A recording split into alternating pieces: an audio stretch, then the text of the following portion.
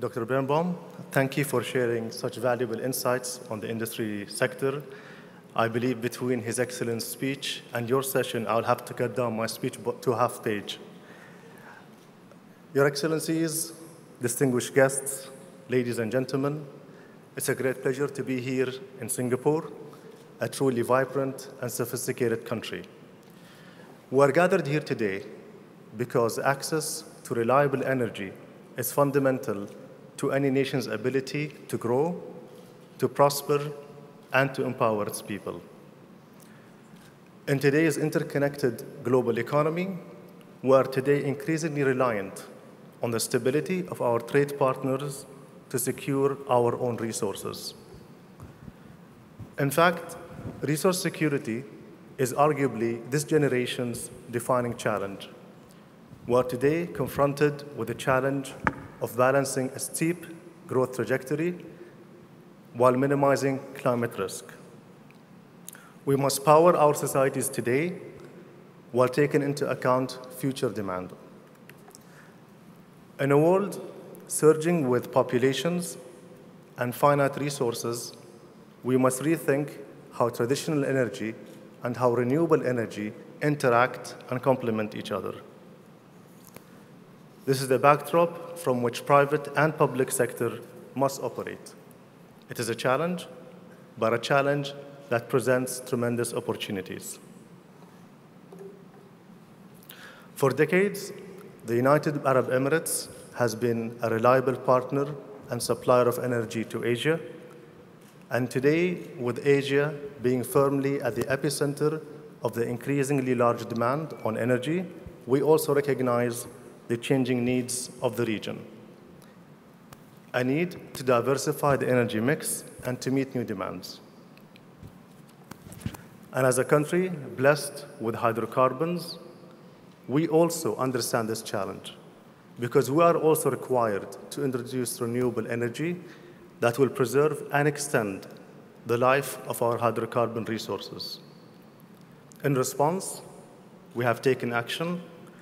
Today, we have deployed several renewable energy projects on a global scale.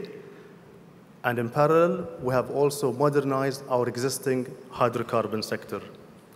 Through that, we are able to address energy security, we are able to drive new commercial opportunities, extend the life of our reserves, contribute to a low-carbon economy, and create new job opportunities.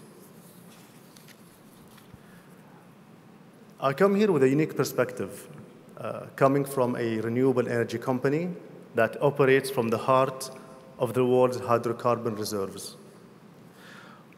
For more than a century, hydrocarbons have been essential to powering development, and today they serve as a bridge to the future. But like any industry, we must innovate to stay ahead. So we innovated in our hydrocarbon sector first. What we did is that we are now deploying commercial scale carbon capture, usage, and storage. This technology allows us to capture carbon, sequester it, and then recover even more oil while maintaining a reliable supply to all our consumers abroad. Some come to me and ask me, you're working on renewable, and renewable energy is competing with traditional resources. Our view personally is that they're actually complementary. You see, if you leave global demand unchecked, with due time, they might outstrip supply. And to us, renewable energy has a critical role in that it naturally diffuses the pressure on the hydrocarbon reserves. As a responsible global energy supplier, we recognize the importance of being energy agnostic, and hence we supply both conventional and renewable energy. After decades of developing our own expertise in oil and gas in our own home sector, we are today exporting that know-how on a global scale through Mubadala Petroleum. In fact, one of our largest explorations is in Southeast Asia. In parallel, and through Masdar, we have also extended our energy leadership to include renewables. And today, between Europe in partnership with EON, Middle East and Africa, we have collectively 1 gigawatts of clean energy being produced to the grid. But that to us is only the beginning. Asia will increasingly depend on global markets for oil, coal, and LNG imports. But we see clean energy with regards to Asia to be a promising priority. Today, Asia is by far the largest market for renewable energy. Estimates are a growth of 6% till 2035.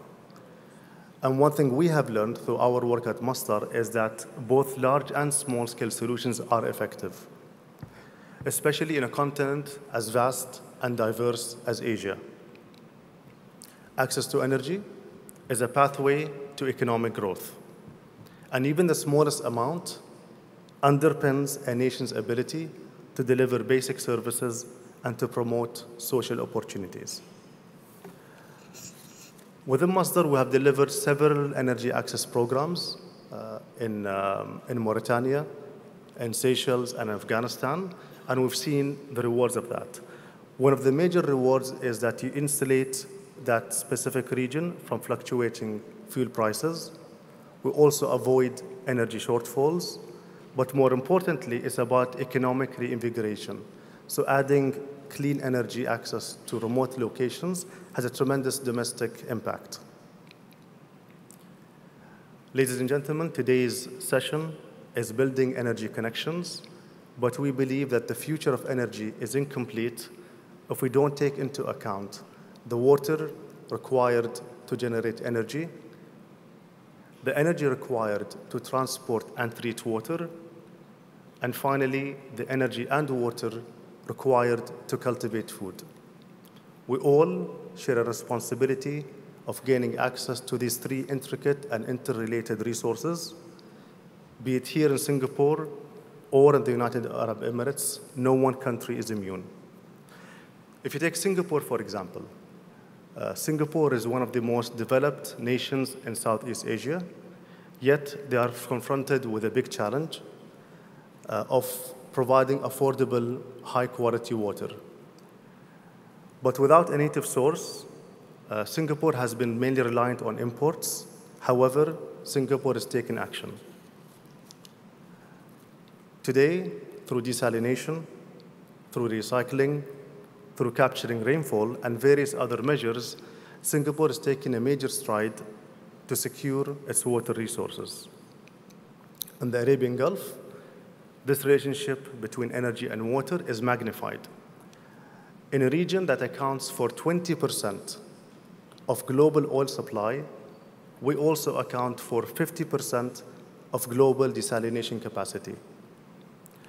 We rely on seawater for desalination, a costly and very energy-intensive process. So what we did is that we took action.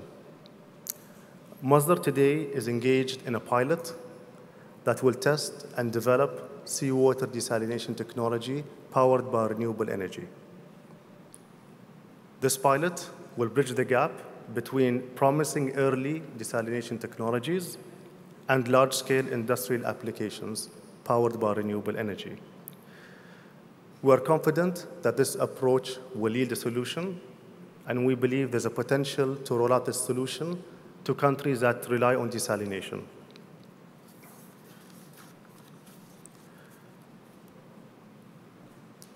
In an interconnected, unpredictable world, one thing is certain. No matter how fast we innovate, no matter how fast we find new sources of energy, society will find ways to consume it. We cannot rely on technologies of today to power cities of the future. We must embrace innovation, and we must embrace industrial change. In today's economy, it is the world energy market that puts us together. In summary, we all depend on each other. The complexities of this resource security requires a unified effort, and this effort starts today, this week in SIEW. Only through the power of partnership, by building energy connections, will we shape our future and develop sustainably. Nobody could argue that competition is essential. We're not against competition. What we're advocating here is a model where partners share risk, where they innovate, and where they reap the rewards. And we have seen this model in various other locations while we have been operating. Gathered today here are leaders of government, leaders of energy, academia, and finance. Let us collaborate this week and find opportunities to forge collaborations that deliver viable, real-world energy solutions. Thank you, and I wish you all a successful conference. Thank you, Dr. Belhoul.